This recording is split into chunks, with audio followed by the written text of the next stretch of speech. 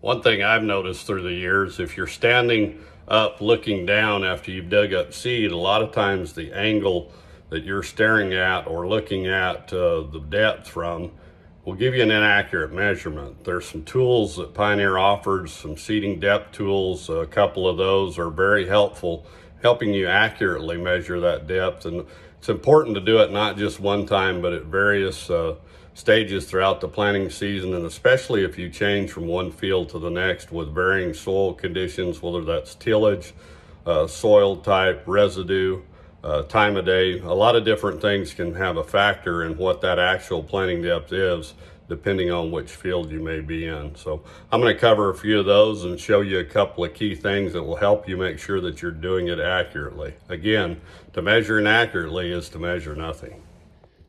So you'll notice as we go down through here and look at these rows that there's a slight berm of dirt on either side of the row. Notice right here where the planter ran, where the double disc opener, and then up above that is a slight little berm where those discs push the dirt away on either side. That can cause a little bit of an issue when trying to determine planter depth, and typically what I find is a lot of times guys will misguess what their planting depth is due to these little berms of dirt like you see right here. Okay, here's where the double disc opener ran, here's the berm created. So to do this correctly, what we want to do is take our hand on either side of the row and just move back a little bit of that loose soil to where you're actually even with where the double disc opener ran. Notice how I've done that, made that somewhat of a flat surface, if you will, so we can look at and gauge what the actual planting depth is right in this area.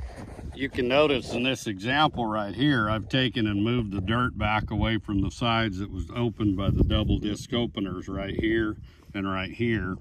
And as I moved that loose soil back away and got down to the trench where the seed is, that's about approximately 2.5 inches using these great Pioneer measures. Notice what happens, however, when you don't move the soil back away and you're looking at a seed that's planted down in the trench without the loose soil on the edges created by the double disc openers. You get a different measurement. It's actually 3 inches here instead of about 2.5. One other misconception that I run into quite frequently is where guys will say, oh yeah, that's about 3 inches planting depth. But in all due reality, when you add the Pioneer measuring sticks and you lay one across the row with that loose soil moved back away, it's about 2 inches, which is ideal planting depth for this part of the world. Aids in great root development, good consistency, good standability, good drought tolerance, heat tolerance. A lot of positive things with root development when you plant corn at 2 inches. So again, folks, it's all about consistency. Accurate planting depth, accurate spacing, making sure you're using the right tools and measuring correctly to make sure that your planting depth is at the optimal level. 2 inches being what we recommend in this part of the world.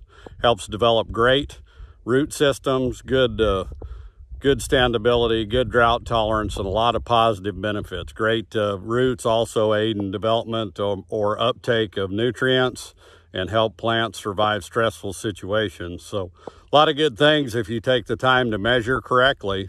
I had an old agronomist tell me to measure incorrectly is to measure nothing. So if you haven't talked to your local rep about getting a set of these wonderful Pioneer measuring tools to use during planting, call him today and see if he can't help you out.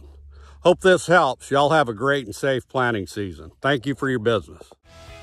That concludes this Pioneer Agronomy video podcast. Visit our page on pioneer.com and follow us on Twitter and Facebook for more agronomy insights.